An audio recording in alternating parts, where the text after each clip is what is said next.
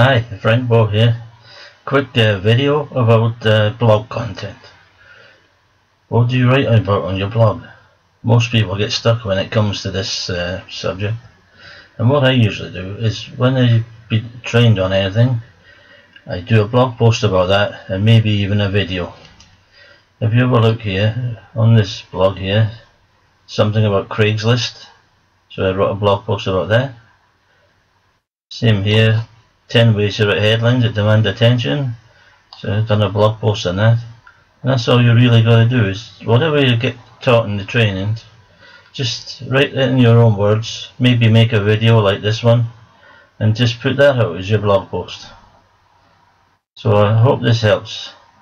And another thing, but if you go to webinars and whatever, you've probably made loads of notes over the years and just put them to the side and never done anything with them. So why don't you go back through them and you have yourself covered for the next 30 days with some of this stuff you got, if you've anything like me. So I hope you enjoyed the information in this video and look out for the next blog post. Bye.